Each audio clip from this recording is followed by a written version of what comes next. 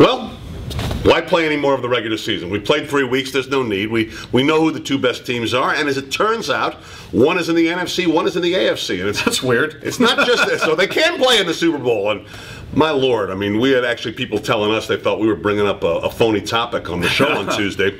ESPN spent a chunk of their show talking about it. Herm Edwards, we had on. You can listen to the podcast on the Bob and Groz page, talked about it as well. Chris Carter, Steve Young. 3 weeks in, it does kind of look like Seahawks Broncos. Yeah, and that's on the heels of the demolition of the Jags, obviously, a team they were supposed to beat up on. And then the Broncos beat up on a team they were supposed to beat up on in the Raiders last night. And Peyton Manning looks as good as he's ever looked. In fact, threw the most touchdowns through 3 games to start the season than anybody in the history of this league. 12 with 0 picks. I mean, so yeah, after 3 weeks, these look to be the two best teams, and you look at the fact that they matched up in preseason. Now, we had people also texting in, as much as they thought we manufactured the conversation, pointing out, well, the Seahawks beat them in preseason. So, all right, if you're going to put any stock into the fact that they met each other and the outcome of that was somehow going to dictate what the outcome would be in a Super Bowl, then you have to acknowledge the fact that Peyton Manning moved up and down the field during that game. He was like 13 of 16 for 100 and whatever yards and a touchdown pass. So you and I are on the same page. We don't put anything into a preseason matchup. But you can't have it both ways. If you're going to put it into the win, then you need to put stock into that. It does provide a compelling thought of this defense that looks as good as it's ever looked against a Peyton Manning-led offense with Peyton Manning looking as good as he's ever looked.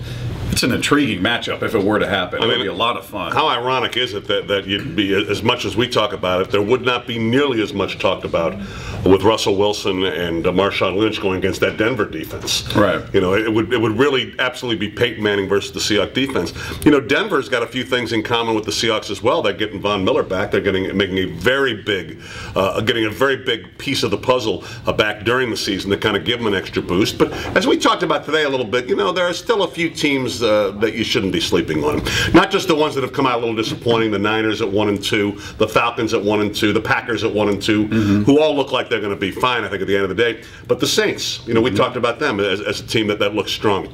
Somehow the Patriots, despite Tom Brady throwing to guys like me, are 3-0. I mean, they're winning, so nothing is etched in stone, certainly this early in the season. No, I mean, there are teams, some of them you pointed out with poor records right now that I'm not ready to write off. As much as I'd love to write off the 49ers, I think that would be foolish. And then, you know, the teams you mentioned, along with the Cincinnati Bengals, the team we all became familiar with on Hard Knocks, seemed like they seem pretty good. I don't know if I'm ready to embrace them as a Super Bowl contender, but they're going to provide a lot of competition, and they're going to be a roadblock for a lot of teams in the AFC.